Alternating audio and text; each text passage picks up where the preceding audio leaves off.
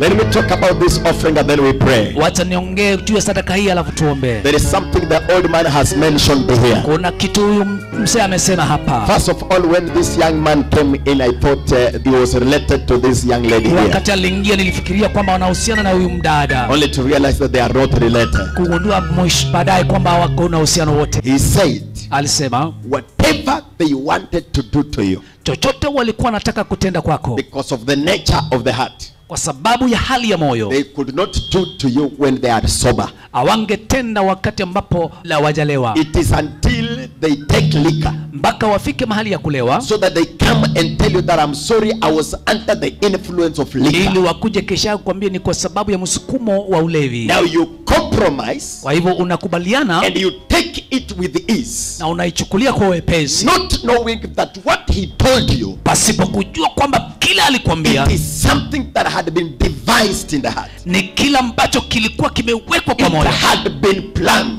Ilikuwa imeandaliwa. Listen to me, Church of Christ. Nisikize kanisa la Kristo. Stop seeing things and receiving them at face value. Usianze kuangalia vitu na kuvitazama katika hali ya kawaida. I don't want to call this an offering. Sitaki kuita hii kama sadaka. I don't receive offering to the people I don't preach to. Sichukui sadaka kwa watu ambao siwahubiri. Even those who send me offering on the online, they send offering after they have had me. Hata wale wanatumia sadaka katika mtandao wananitumia baada ya mimi kuhubiri. Character I have taught this church. Kuna tabia nimefundisha kanisa. Before you give your offering, kabla hujatoa sadaka yako, talk to it. Inene. The same happens to the wagangas. Ikanatendeka hata kwa waganga. The Bible talks about a beggar. Inasema kwamba huyo mtu alikuwa anaomba at the gates of the beautiful gate of the temple, ambayo iko katika kwa lango ambalo ni he used to stay at the gates. Alikuwa anakaa katika lango hilo to receive the alms, ili akapokea msaada. People used to give. Watu walikuwa wanatoa. The Pharisees used to give. Mafarisayo wakatoa. Not because they loved him, si kwa sababu walimpenda, but they feared, waliogopa, to be seen as Pharisees, kuonekana kama Farisayo, who did not give to the poor, ambao wapeani kwa maskini. But look here, lakini angalia hapa, what was given at the gate,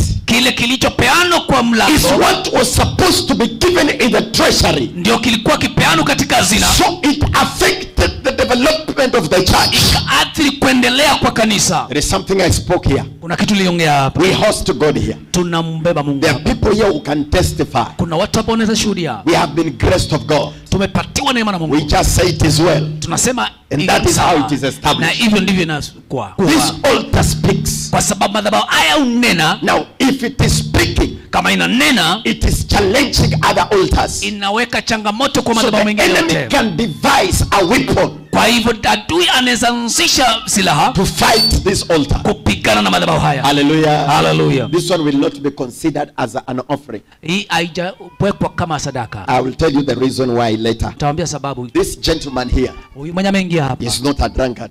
Sio mlevi. But he is drunk. Lakini you heard him, you saw him? Yeah. He is drunk. Yeah. But the Spirit of the Lord is revealing to me he's not a drunkard. Sio mlevi. Father, I speak to this offering. Baba, nanena kwa sadaka hii as a point of conduct. Kama mahali pa nguzo. Whichever direction mwelekeo wote this gentleman has been sent from, mahali ambapo ametuma kutoka, to affect the development of this church, kuadhiri maendeleo ya kanisa hili through treasury, kupitia kwa hazina, I paralyze any given idea, ninaharibu kila wazo lolote, the pit of hell, kutoka katika shimo la kuzimu ambayo imetumwa kuimareza your power now. Ninaharibu nguvu zako sasa katika jina la Yesu. I speak fire. Ninanena moto in the camp of the enemy, katika kambi ya adui. We come in one way, tunakuja kwa njia moja, lakini mnatawanyika kwa njia saba. To this gentleman, na kupitia kwa ndugu huyo, I take this man as a point of contact, naichukua kama mahali pa mguso. Lord, I speak enmity, Bwana, ninanena uadui between him and the enemy, na yeye na adui, between him and the one who sent him, kati yake na yule aliyemtuma, between him and the devil, kati yake na Shetani. In the realm of the spirit, leo hii katika anga ya kiroho, I plant the seed of righteousness, ninapanda roho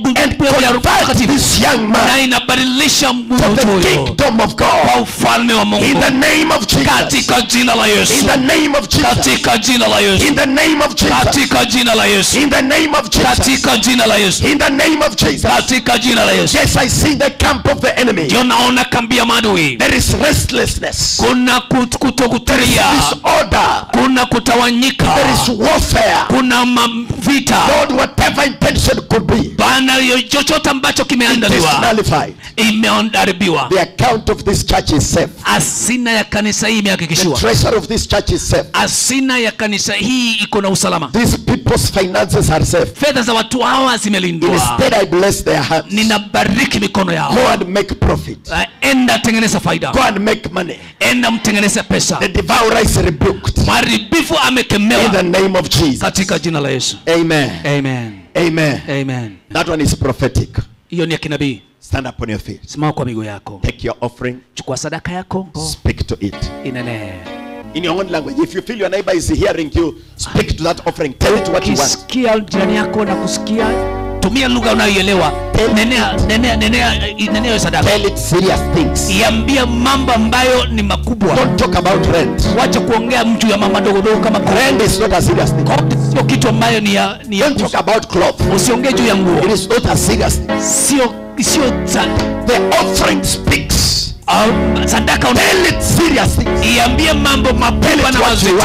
Iambie kile he has said he has given us a way by which we can test him. Ametupatia nafasi ya kuweza kumjaribu. Through giving. Kupitia kwa matoleo. Through tithing. Kupitia kwa fungu la 10. Take time, speak to offering. Chukua sadaka na fungu la 10 lako. I wish I had a serious person in the house. Ningekuwa na mtu mbaya amewajibika katika kanisa. You can kneel down if you want. Unaweza weka magoti ukitaka. Can lie on the floor if you want. Unaweza lala kitalichali kwa stand up on your feet if you want. Simama kwa miguu ukitaka. But speak to your offering. Lakini nenea sadaka yako. If you feel your neighbor is hearing you. Kundua jirani yako anakusikia. Speak in your native language. Unanena kwa nini? Order it in Jesus name. Iamrishe katika jina la Yesu. Talk to it about that drunkard husband. Iongeleshe juu ya huyo mume ambaye ni mlevi. Tell it I built enmity between my husband and the najenga uadui kati ya mume wangu na ulevi. Charge it with the fear of God. Atakuwa wakovu Mungu. Fear of God in your children. Kumhofu Mungu kwa watoto wako. Fear of God in your marriage. Kumhofu Mungu kwa ndoa yako. Fear of God in every aspect of Mungu katika upeo wote wa maisha. Fear of God in your heart. Kumhofu Mungu katika moyo wako. Tell it God. Ila mwazo. Tell it God. Mwambie Mungu. Even concerning the word of God to me. Hata kuhusiana kwa neno la Mungu leo hii. I charge my offering. Ninaikupatia kwa newness of spirit. Katika upya wa roho. Create in me a clean heart. Niumbie moyo mpya. And renew a right spirit. Na uweke upya moyo. I want to reason together with you. Nataka kusemezana na wewe. I want to go the Lord's way. Nataka kuenenda njia za Mungu. Remove struggles off my way. Ondoa kung'ang'ana katika njia zangu. Begin to order the steps of my feet. Acha kumlisha hatua ya miguu yangu. That I may please you in my walk. Ili nikaweze kukupendeza. Bless this kibanda of God. Bariki kipanda hiki. Bless this pikipiki. Bariki hii motorcycle. Let it make profit of God. Wacha ikatengeneze faida leo. Bless this jua kali. Bariki hii jua kali. Command men. Amrisha watu. Command customers. Amrisha customers. Come my way. Wakaje. Bless this house girls. Bariki kari nyumba hii. Yes, I'm a house girl. Ndio mimi ni kijakazi. God bless me. Lakini Mungu nibariki. Oh, bless me Lord. Nibariki Bwana. Bless this ministry. Bariki huduma hii. By this offering. Kwa sadaka hii. In Jesus name. Katika jina la Yesu. And again, Father, in the name of Jesus. Tena Baba katika jina la Yesu. As the priest on this altar. Kama kuhani kwa madhabahu haya. I receive this tithe. Napokea fungu la 10 hili. I receive this offering. Napokea sadaka hii. With a heart of gratitude. Kwa moyo wa furaha.